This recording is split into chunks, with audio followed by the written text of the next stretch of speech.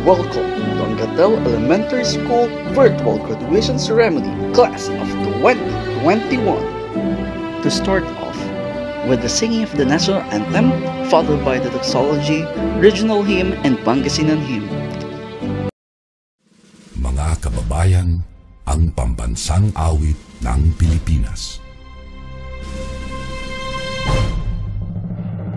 Kayang magiliw, telas ng sinakalan, alam ng puso, sa titik mo'y buhay. Lupang hinirang, tuyag ka ng magiting, sa manlulupin, di ka pasisingil, sa nagagang tutok sa simoy at sa langit ng pagaw, ay hinatang tula, kawin sa pagkayang minamahal. Ang isang ng matawad mo'y tagumpay na nag-iingin, ang bituin at araw niya kailan ang ay di magtitingin. Luman ang araw ng walhagit pagsinta, mo'y langit sa piling mo. Ang hindi kaya na pagkay mga aking, ang mamatay ng dahil sa'yo.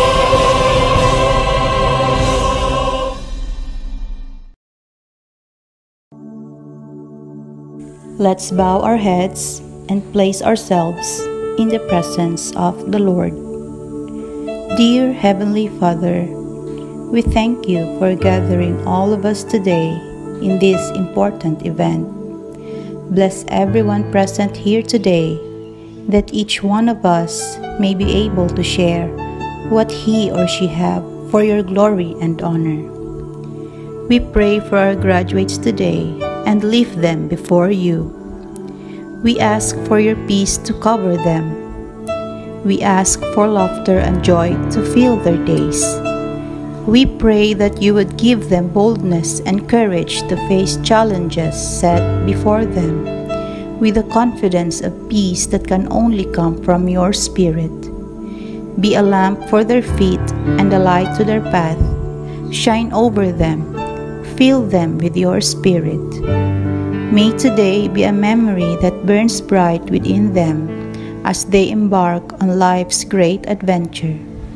May the various activities related to this event be a success through your intervention. We ask all of this in your name. Amen.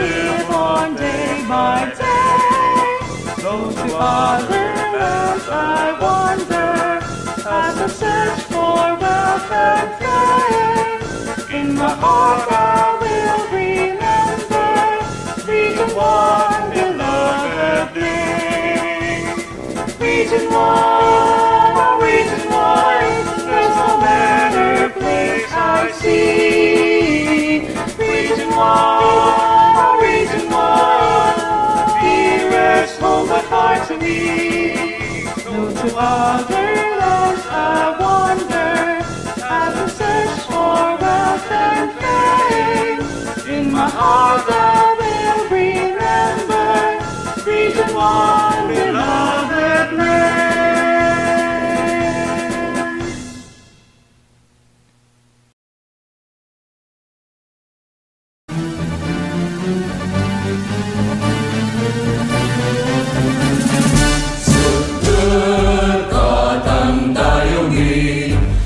Pangasinan yang binabli, daan mo tani aligwas, diuragod ko lawas, dan puso Pangasinan, agkanalingwanan, luyak ko yan iyanagan, bedegdakan yaman, mantuan naligwas muna tayo nila, kasih paluri di mapula, say pagkakasat pinatay nalilig na, labot ka na mabrisika, say dayag mundak no'y datuktan sa yaman, sedang nakapalan ngayon, narunan tan samping mo Pangasinan, oriental lawas bantayan, lawas takan ikan duro Pangasinan, arwen kakagayubuan, panangap pupumya wala na bangunan, ikikinon ko syubangan, Pangasinan luyang pinanyaman.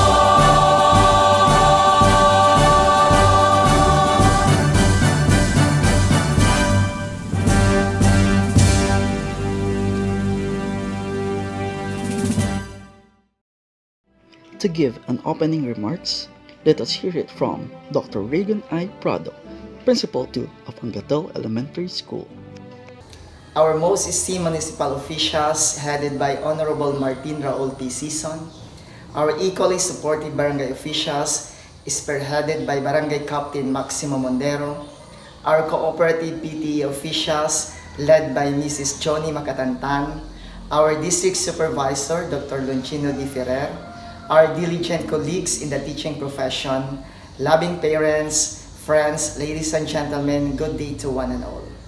This day signifies the culmination of your struggle and sacrifices of your education. I know that there is a feeling of joy and sadness. At long last, you were able to hurdle with success despite the pandemic brought about by COVID-19. But the word success cannot be achieved nor completed without the guidance and assistance of your family, relatives, and teachers whom you acquired experiences and learning. These important people add color and light in your graduation and moving up. I believe that words alone are not enough to say thank you in this tremendous manifestation of love. The feeling of happiness and gratefulness as we say welcome and mabuhay. You deserve our warm felicitation. In behalf of the teaching force of Angatel Elementary School, our fervent welcome to one and all. Welcome and God bless us all. Thank you. Once again, may we call on Dr. Rhygan I. Prado for the presentation of candidates for graduation. Sir, I have the honor to present to you a total of 77 strong candidates for graduation, of which 37 are male and 40 are female, and with the strong recommendations of their advisors that they have satisfactorily completed and complied all the minimum requirements prescribed by the Department of Education under the K-12 Basic Education Curriculum. Sir, they are now ready for your confirmation. By the authority of the school's division superintendent and acting upon the recommendation of your school principal, that you have successfully completed all the requirements as prescribed by the Department of Education for Elementary. I, Dr. Lonchino D. Ferrer, Arbistondo Public Schools District Supervisor, hereby confirm your graduation rights and declare you elementary graduates. I therefore confer upon you all the rights and privileges thereto appertaining. Congratulations. Here are the messages coming from DepEd Secretary Lenore Magtolis Briones, followed by Regional Director Tolentino G. Aquino, OIC Schools Division Superintendent Dr. Ellie S. Ubaldo, and Public Schools District Supervisor Dr. Longino D. Ferreira.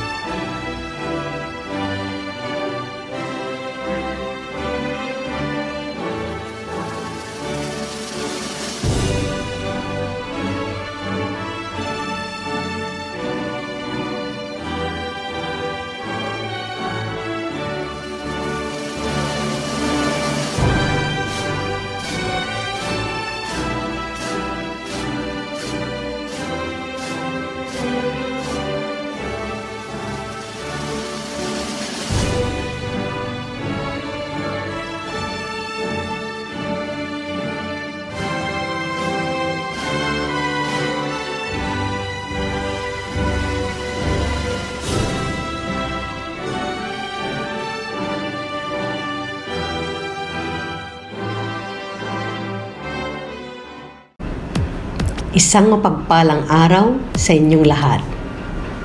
Lubos ang aking kagalakan na makapagbigay ng mensahe sa inyo, mahal naming mga magulang, guro, punong guro, at higit sa lahat sa inyo, ating mga completers at graduates mula sa kindergarten, grade 6, grade 10, grade 12, at sa ating learners from the alternative learning system na pumasa sa portfolio assessment.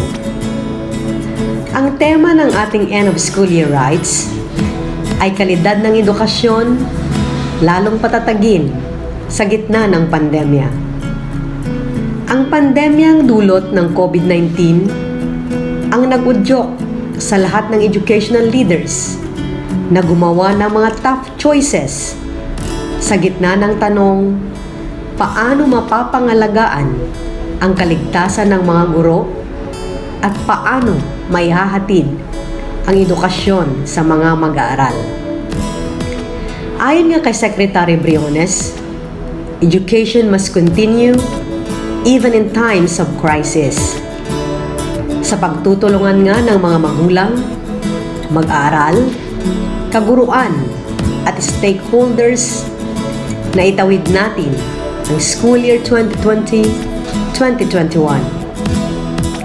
Tunay ngang napakahalaga ng ating selebrasyon ngayong school year 2020-2021 because for the first time in history, the school and home have finally touched base together for a common aspiration. Nagpapatunay na malaki ang bahagi ng parental involvement sa academic achievement ng isang mag-aaral. As parents and teachers work together to address our children's needs, we're able to form a formidable team to combat ignorance and keep relevant values that every home and society cherish. Batid ko ang inyong mga pasakit at pinagdaanan, maitawid lamang ang inyong pag-aaral. Mental stress, dala ng independent learning, unstable internet connectivity, problema sa kahirapan ng buhay. Ngunit lahat ng ito ay napagtagumpayan ninyo. Ang inyong ipinakitang tibay ay kamangha-mangha. Ito ay nagpapakita ng katatagan ng ating mga mag-aaral. Lastly, gusto kong sabihin sa inyo, please appreciate your parents. To be a good father and mother requires that the parents defer many of their own needs and desires in favor of the needs of their children. You never know what sacrifices they went through for you. Respect your teachers. Teachers spend most of their nights planning, most of their mornings explaining, most of their afternoons correcting, most of their years encouraging, most of their lives stressing what matters most in life, and it's all for your future. So don't make their jobs more difficult. Congratulations to you, our precious children, parents, teachers, and school heads, for continuously making the flames of education burn amidst the darkness of these times. Mabuhay!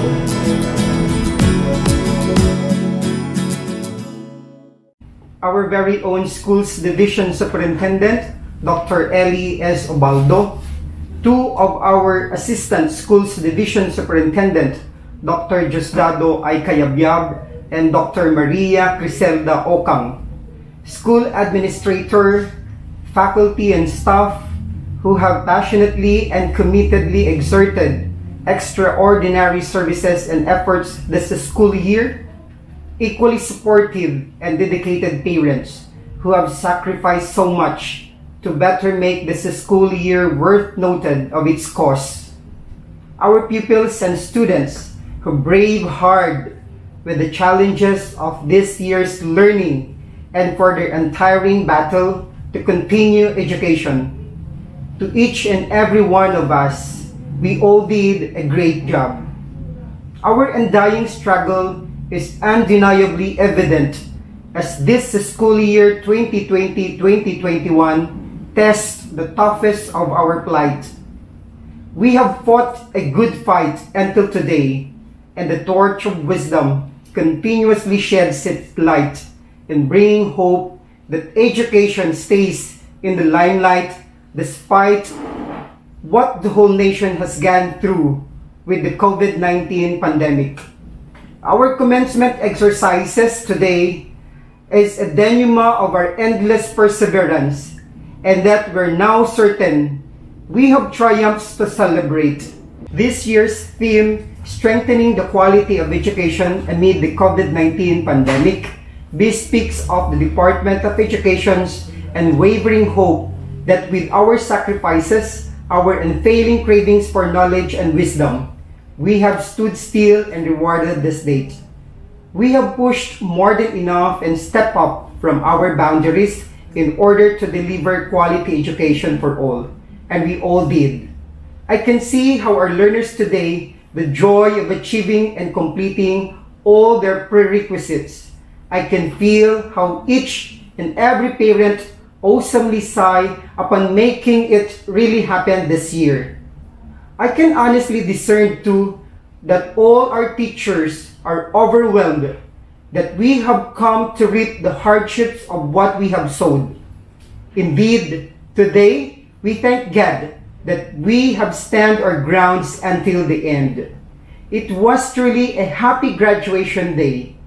All this only showed that with high hopes and spirit, whatever comes ahead of us again, for as long as we believe in its sense, we will because we can. We will continuously do our part and support each other, and we can do it even better again and again.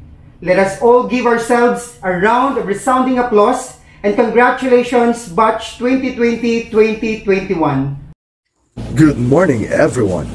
It is my honor to present to you the successful 77 completers of Angatel Elementary School from the class of 2021. Let us start with the honor roll. With high honors, Mendoza Hezekiah A., son of Mr. and Mrs. Angelito D. Mendoza. With honors, Ferrer Mark Gerald S., son of Mr. and Mrs. Marvin N. Ferrer. Makaraag Eunice R., daughter of Mr. and Mrs. Eugene D. Makaraag.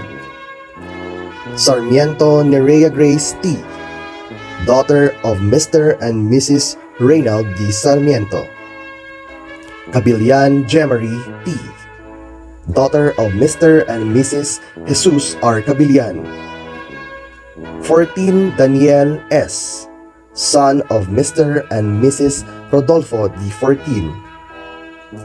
Kua Rhygan J. E., son of Mr. and Mrs. Elias John H. Kua. Pidlawan, Tricia May M., daughter of Mr. and Mrs. Tirso T. Pidlawan. Dolores Janelu T., daughter of Mr. and Mrs. Arnold M. Dolores. Paglingayen Angelica C., daughter of Mr. Angelo R. Paglingayen. Gingab Jonaline B., daughter of Mr. and Mrs. Javier G. Gingab. Dukusin Cresea Grace T., daughter of Mr. and Mrs. Reynaldo T. Dukusin. Here are the successful completers from the grade 6A class, starting off with Baniked Cholo G., son of Mr. and Mrs. Tito P. Baniked. Brian Roberto Jr. R., son of Mr. and Mrs. Roberto Sr. F. Brian.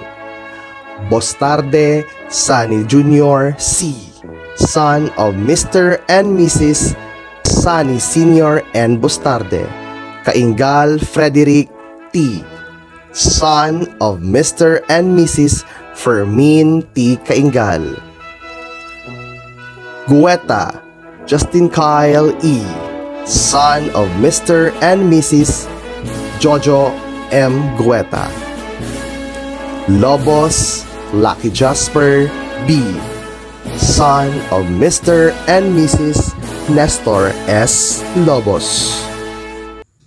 Lomboy Jiraya A., son of Mr. and Mrs. Jetman F. Lomboy. Makatantan Jeric G., son of Mr. and Mrs. Richard Makatantan. Pagya Gustin B., son of Mr. and Mrs. Gilbert A. Pagya. Tapiador Floro Jr. M., son of Mr. and Mrs. Floro Sr. T. Tapiador. Tapiador Jason C., son of Mr. Nelson C. Tapiador. Verceles John Paulo L., son of Mr. and Mrs.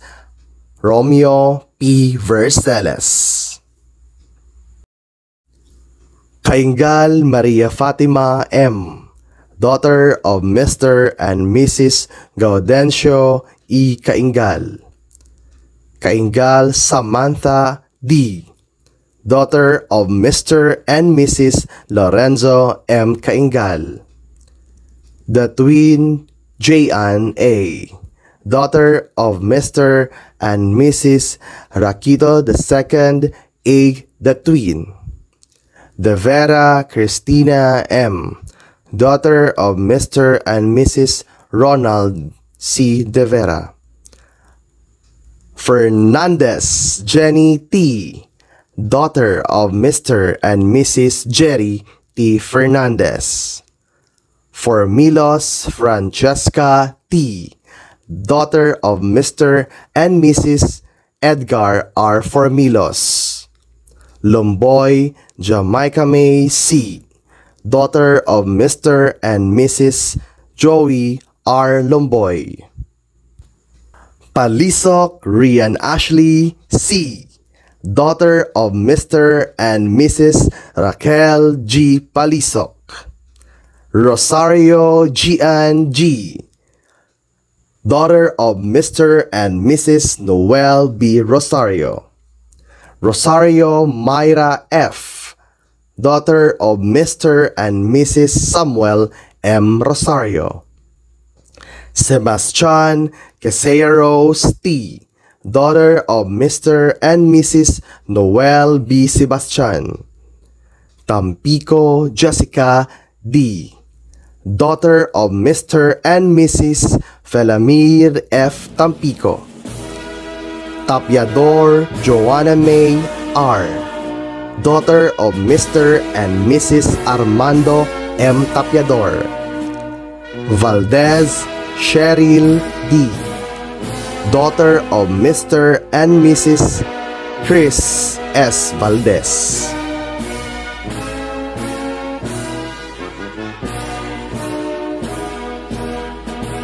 Here are the graduating class of Grade 6 Section B, School Year 2020-2021. Arenas John Ray B., son of Mr. and Mrs. Reggie Arenas. Bataan Ronnie R., son of Mr. and Mrs. Rodolfo Bataan. Bucaloy Chibi A., son of Mr. and Mrs. Joel Bucaloy. Bucaloy Jonald A., son of Mr. and Mrs. Joel Bucaloy. Kaingal James B., son of Mr. and Mrs. Jaime Kaingal. Dapulano Ariel D., son of Mr. and Mrs. Arturo Dapulano. The twin J.R. M., son of Mr. and Mrs. Marcelo the twin. De Guzman Dexter B., son of Mr. and Mrs. Dennis De Guzman. De Guzman John Lloyd M., son of Mr. and Mrs. Loreto De Guzman. De Guzman Mark B., son of Mr. and Mrs. Saudi De Guzman. Dural Eddie P., son of Mr. and Mrs. Tony Dural. Ferrer Gerald T., son of Mr. and Mrs. Jose Ferrer. Grospe Sergio D., son of Mr. and Mrs. Ricardo Grospe. Lau John Rain Christopher A., son of Mr. and Mrs. Renny Boy Lau.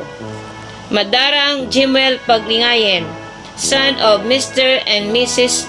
Renato Madarang. Mancao Cody G., son of Mr. and Mrs. Rovino Mancao. Mondero Jeffrey M., son of Mr. and Mrs. Pedro Mondero.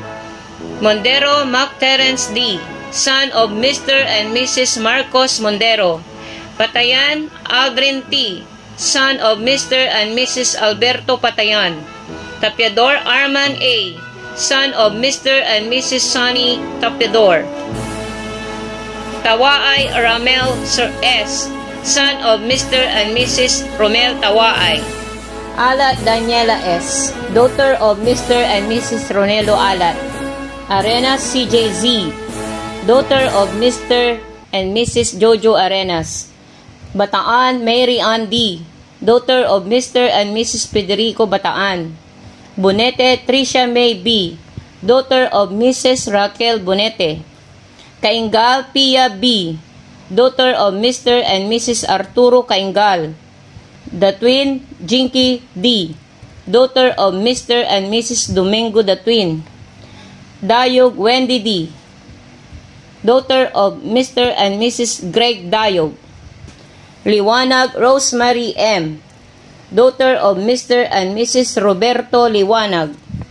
Loberia Era H., daughter of Mr. and Mrs. Edgardo Loberia. Madarcos Patricia May R., daughter of Mr. and Mrs. Rodolfo Madarcos. Padrigo Jessime A., daughter of Mr. Jahashel Padrigo. Paglingayen Abigail L., daughter of Mr. and Mrs. Ernesto Paglingayen. Paglingayen Rosalind B., daughter of Mr. and Mrs. Romeo Paglingayen. Paglingayen Robelyn B., daughter of Mr. and Mrs. Romeo Paglingayen. Sabangan Janica May P., daughter of Mr. and Mrs. Joan Sabangan. Soriano Kim B., daughter of Mr. and Mrs. Rene Soriano. Soriano Micah V., daughter of Mr. and Mrs. Sandre Soriano. And Tapiador Aiko C., daughter of Mr. and Mrs. Venjar Tapiador.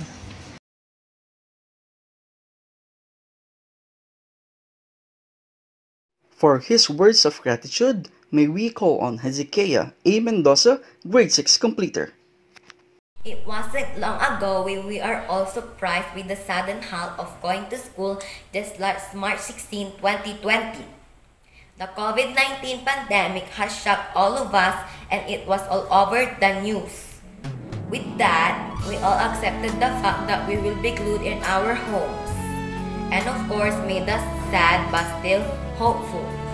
Fair enough, we entered the new normal delivery of education, being the first batch in grade 6 that undergone the modular distance learning. From the opening of classes last October 5 until we finished our modules just last week. I am in an emotional situation where I think we've come a long way. From not knowing what to do to missing actually what we do every day. From the self-learning modules we have to study, to the performance tasks we have to accomplish, to the other learning activities we have to finish. It's been a year of roller coaster of emotions.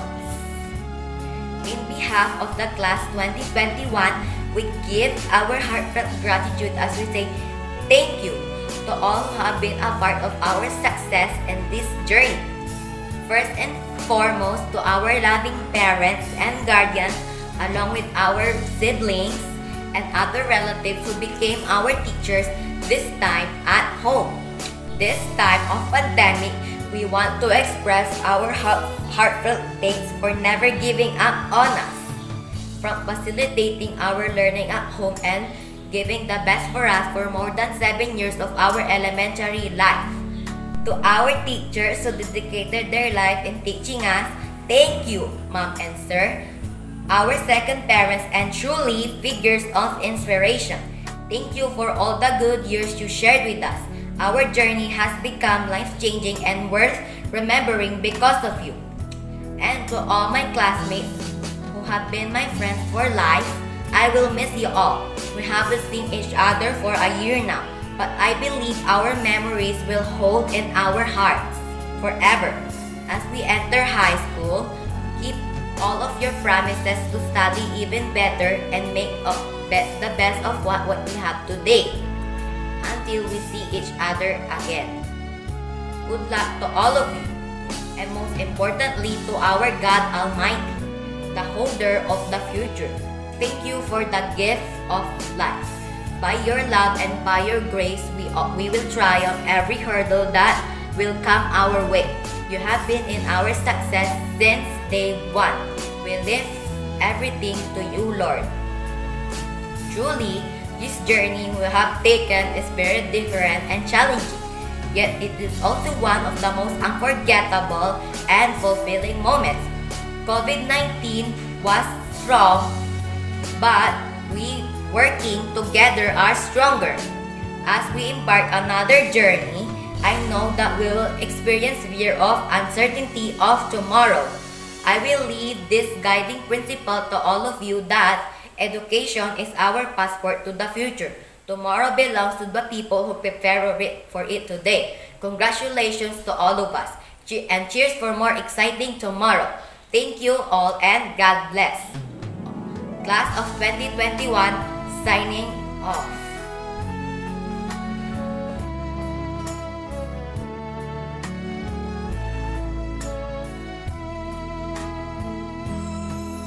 In behalf of Angatel Elementary School teaching and non-teaching staff, we would like to thank you all for making this virtual graduation ceremony of our grade 6 learners and moving up ceremony of our kindergarten pupils.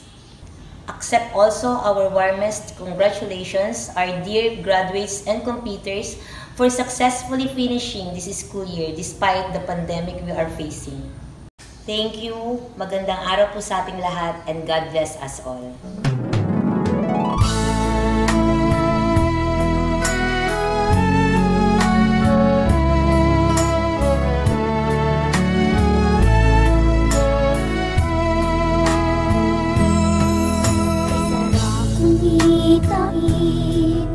Ang mga alaalang lumipas, tila ba kailan lang nang tayo'y mangarap. Sa paglipas ng oras, inuot tayo ng panahon, matatag nating nakayanan mga pagsubok na hamon. Paalam na aking kaibigan,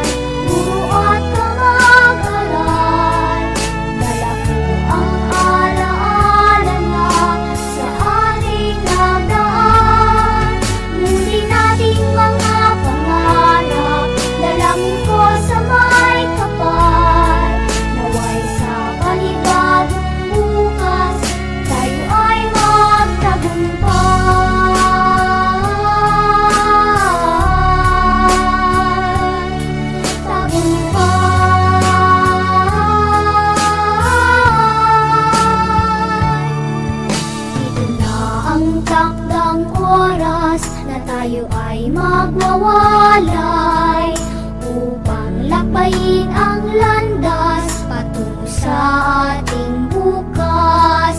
Masakit man sa damdamin, iwanan ang nakaraan. Ngunit dahil sa munting pangarap, kailangan nating maglakbay.